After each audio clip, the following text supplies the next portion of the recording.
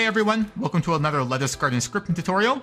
In this video, we're going to go over how to add a shift to sprint feature into your game, and we're also going to talk about how to make it work on controllers and mobile devices. So an example, I'm walking around here, and I hold down shift, I go much faster, and if I go over to a mobile device with a device emulator, you'll see that there is a sprint button that shows up on my screen. And when I hold down the sprint button, I run faster. If you want the assets for this video, check out the link in the description. And if you need help at any point, check out our Discord server, and the link for that is also in the description. So the first thing we need to do is create a local script within starter character scripts. And what this is going to do is it's going to add this script to our character when the game starts. So let's add a local script into here, and we'll name this shift to sprint. And even before we write this, I just want to show you where this script goes. So if I test out my game, and once my character loads in, I'm going to come up to the Explorer, and you can see that my shift to sprint script has been added to my character. So we're going to use this context in order to manipulate our humanoid's walk speed.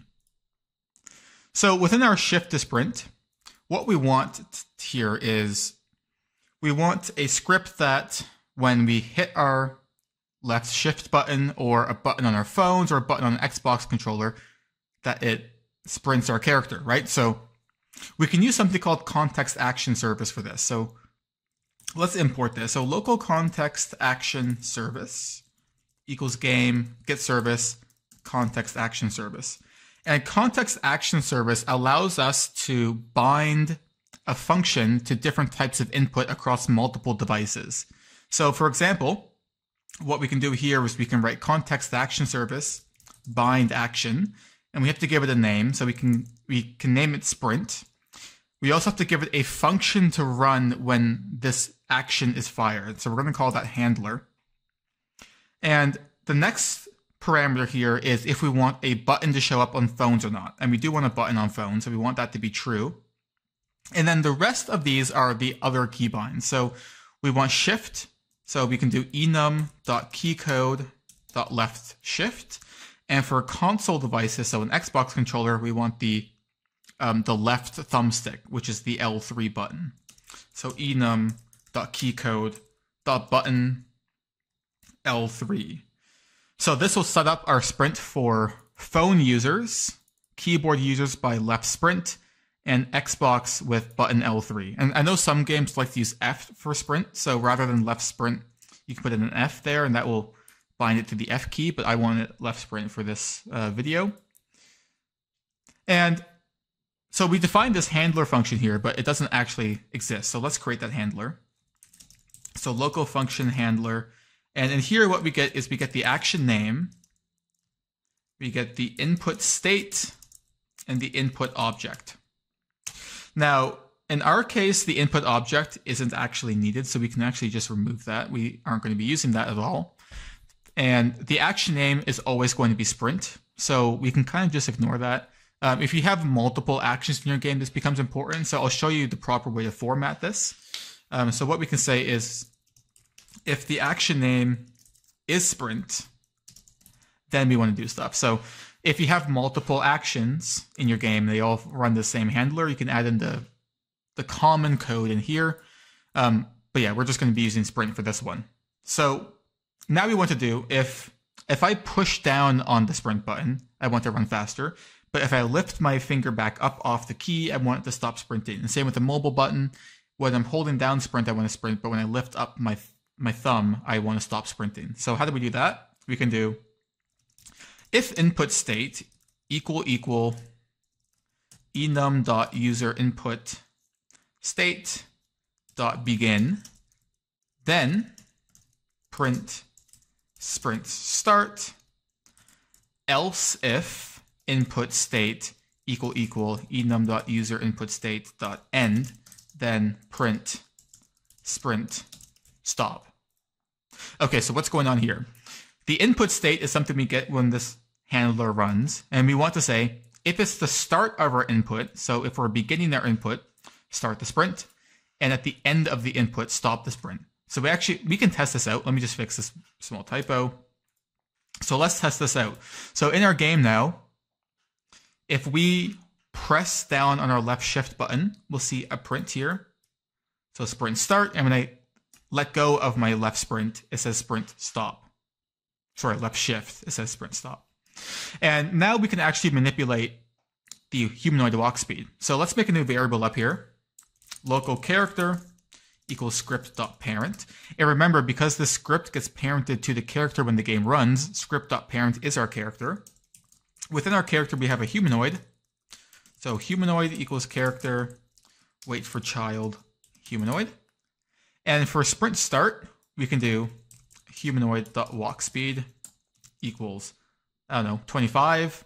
And when sprint stops, we can go back to the normal walk speed. So humanoid.walkspeed equals 16. So 16 is the default Roblox walk speed. So when we stop our sprint, we want to go back down to 16. And 25 here is what our sprint speed will be. So now if we test out our game. So when I hold down left shift, I run much faster. And when I let go, I'm back down to my normal walking speed. Now, we also talked about making this work on phones. So let me turn on the phone emulator. So in the test tab, we can click on device. And I have it set up right now to be an iPhone X. But if you want to change your device, you can come up here to where it says iPhone X. And you can pick any device you want here. And this runs the emulator within Roblox Studio. Now, I don't want this to be fit to window. I want this to be maybe like actual resolution, a bit more realistic size for the phone. And when I test this out, what we'll see is we have our normal thumbstick here on the left, our jump button, and then this extra button here. And this is actually the sprint button that's been created. However, it's in a really awkward spot. Like it's kind of overlapping our jump button, right? And we don't want that. So let's actually take a look at what this looks like. So if I come up to my players and go into my player GUI, there's this thing called touch GUI. This is like the mobile UI. And there's also something called the context action GUI. So in the context action GUI, we have this context button frame, which we can see is this invisible border around our jump button area, and this context action button, which is our sprint button. So while we're here, let's actually find a position for the sprint button that we think would look good.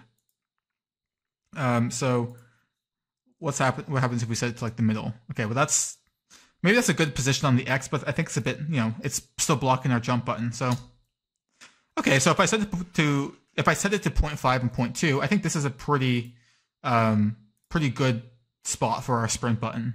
So with that knowledge, we know 0.5, 0.2 is what we want, and that's on the scale and not the offset. What we can do in our script now is we can come back here and we can do context action service set position. And we want to set the position for sprint. So we type in the sprint name and then we give it the position. So from scale 0.5, 0.2. So remember the position that we liked was 0.50, 0.20. And udim2.fromScale is just a shorthand way for us to write that without having to add in all the extra zeros.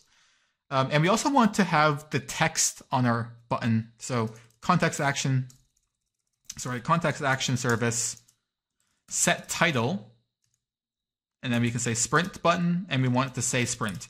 Now, if you have an image for your button, you can also do context action service set image, and then you can do sprint, and then your image here. Now, I don't have an image for this video, but if you did have one, you can use set image. But for this video, we're just going to be using set title. So if I go back into my test mode now, we see now our sprint button is where we want it to be, and it says sprint. Now, it's pretty hard to test this on PC because you don't have two mouses, right? You can't hold a sprint button and also, drag your finger to move your character. So I recommend if you have a phone lying around, publish this to Roblox and then test it on your device there.